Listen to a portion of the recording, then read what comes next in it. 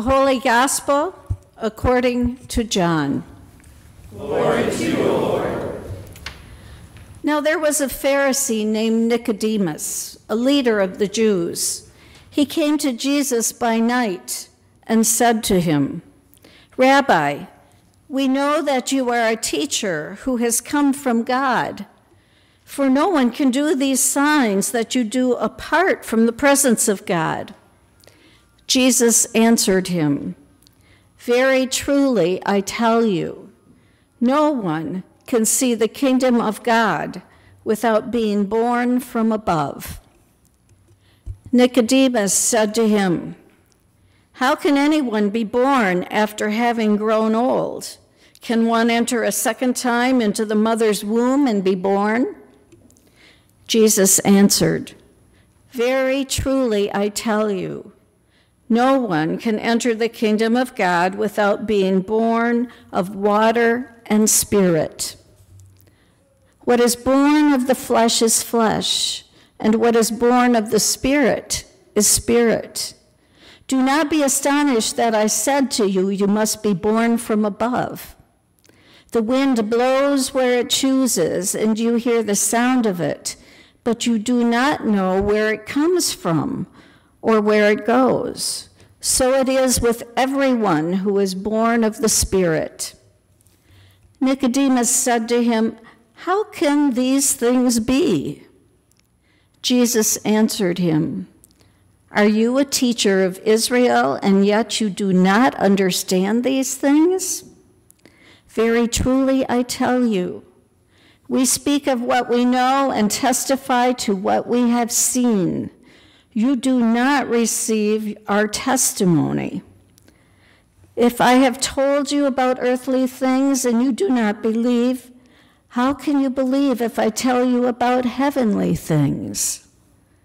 No one has ascended into heaven except the one who descended from heaven, the Son of Man. And just as Moses lifted up the serpent in the wilderness, so must the Son of Man be lifted up, that whoever believes in him may have eternal life. For God so loved the world that he gave his only Son, so that everyone who believes in him may not perish but may have eternal life. Indeed, God did not send the Son into the world to condemn the world, but in order that the world might be saved through him." The Gospel of the Lord. Praise to you, Lord. Let's pray. Gracious and loving God, fill us with your powerful Spirit, that Spirit that changes us and transforms us and continually makes us new. And may the words of my mouth and the meditations of each person's heart who is gathered here be holy and acceptable in your eyes, our Savior, our Lord, and our Redeemer. Amen. When I was serving my year of internship in the Fort Worth, Texas area, and Trinity Sunday approached, my supervisor told me that I would be preaching on that day. He said he always had his interns preach on Trinity Sunday. The reason? Well, it is not the most popular festival Sunday for preachers, a majority of whom dread this Sunday, because the Trinity is all about church doctrine. Other festival Sundays during the church year celebrate events. Throughout the church year, we focus on the many events that took place in the life of Christ. But on Trinity Sunday, we celebrate a church doctrine, one that is notoriously hard to understand. The doctrine of the Trinity itself cannot be found explicitly in Scripture. You can look hard as you might, but you will not find it explicitly noted in Scripture. Yet, it is scriptural to its core. It is the result of approximately 250 years of the early church reflecting on Scripture and on its experience of God's self-revelation as those encounters are recorded in Scripture. I love the way Lutheran pastor Nadia Bolz Weber talks about the shaping of this doctrine. And she describes something about the doctrine first. She writes, God is three persons and one being. God is one and yet three. The Father is not the Son or the Spirit. The Son is not the Father or the Spirit. The Spirit is not the Father or the Son. But the Father, Son, and Spirit all are God, and God is one. So to review, 1 plus 1 plus 1 equals 1. That's simple enough. It's no wonder that so many of the early church councils were called to try and make sense of the Trinitarian doctrine. The church took its time coming up with the doctrine of the Trinity. Much ink and much blood has been spilled on this matter, but it's hard to see what there is to actually celebrate on this Church Doctrine Sunday. Where's the good news in that? God as bad math? The doctrine of the Trinity is a human attempt to explain who God is, who the Christian church has understood God to be on the basis of Scripture. And it is the result of the church's continuing experience of God over us, of God with us, and of God in us. We talk so much about the Father, the Son, and the Holy Spirit that we need to remember that they are three portions of the one reality we call God. And in today's Old Testament reading, I love this reading, it is so cool. Isaiah gives us this wonderful big picture understanding of God. Isaiah is in the temple, and in a vision, he has been given a big picture experience in which he catches but a glimpse of the grandness and the greatness of God. He catches but a glimpse of the hem of God's robe. And even that is so imbued with God's holiness that Isaiah must turn his eyes away and say, "Woe is me." One of the many things being communicated in this passage is that God is holy. God is completely other and set apart. That is what holy means.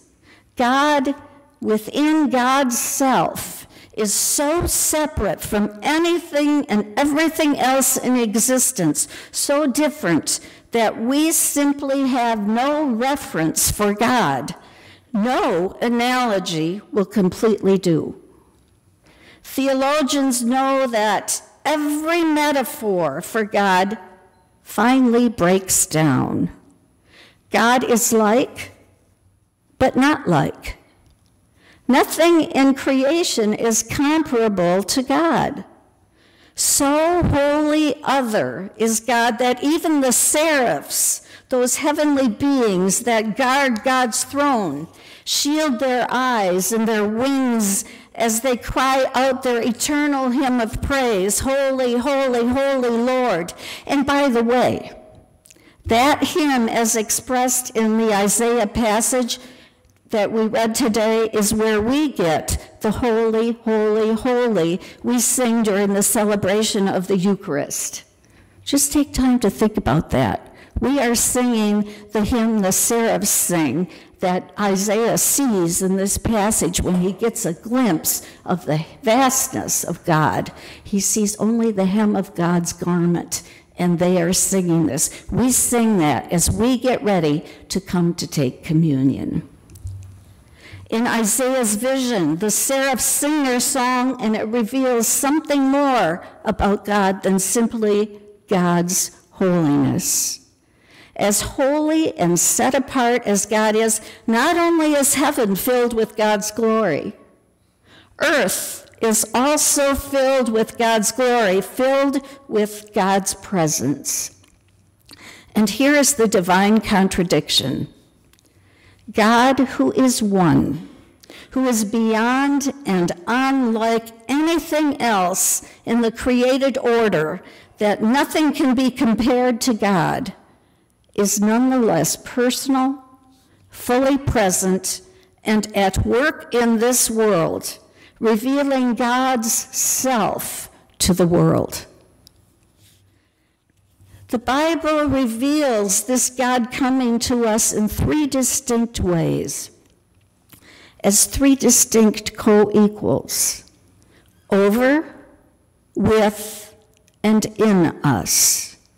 Yet these three are one. God is over us as our source, our creator, our protector, the one above and beyond who governs justly throughout all creation, the divine parent, Jesus called Father, beginning and preserving all things. But this one God is also a loving Savior, revealed as a Son who is reconciling, liberating, saving, healing, and redeeming so that we might live in communion with God.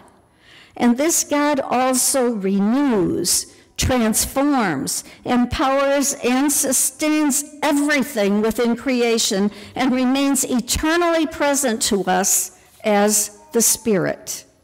All of this is the work of the one God who is indivisible in being, purpose, and work. God is one. God the Father, or God the Mother, as some name God, is a God beyond all gender, male or female. Remember, nothing in the created order is suitable for defining God and capturing God's essence, save what God gives us. We call the first person of the Trinity Father or Mother, because this is the parent of the Son and the source of the Spirit, the source of all that is. We call the second person of the Godhead Son, because he comes from the Father, was sent by God as God's incarnation to reveal God to us, to be God with us, to live out his life with and for us as one of us. The Spirit of God is the wind of God Jesus spoke of in today's gospel reading. The Spirit or wind blows where it will, and the Spirit's work is to give new birth, to transform, renew, sustain, and make us children of God. The Spirit is the lifeline through whom the risen Son is present to us in life. It is the Spirit's work to make bread and wine into Jesus' body and blood for us, and to use it as the means of drawing us into Christ's risen presence so that we can feed on his very life. One might say the Holy Spirit is the wireless connection between us and the Son, and us and the Father, because they, the three in one, are hardwired together in the one essence that we call God. Parent, Son, and Holy Spirit, three distinct means of God being over and above us, with us and for us, and in us and among us, and three distinct relationships with one another who are nonetheless one in essence, one in will, one in purpose, and one in work.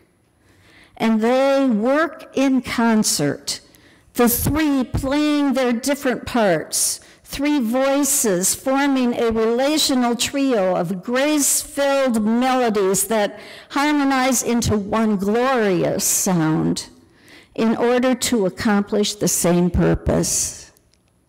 And the relationship between the three voices is like a dance of love. This relationship, in fact, is all about love, a circle of self-giving, creating, liberating, healing love that is so inclusive, it encompasses all of creation. I wish we would get that. Yes, as we look at this dance, God is not the dancer, God is the dance itself, calling us into God's love and inviting us to join the dance. This is the mystery of God we celebrate on this Trinity Sunday, the God who is the dance of love.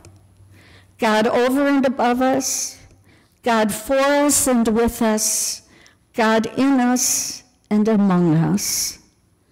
One God, the God who created us and makes us God's own, the God who is revealed to us in Jesus Christ, and the God who is the Spirit in us and among us, inviting us into this mysterious dance of love and using us to share the good news of God's love and purpose for all, for this entire world. Amen.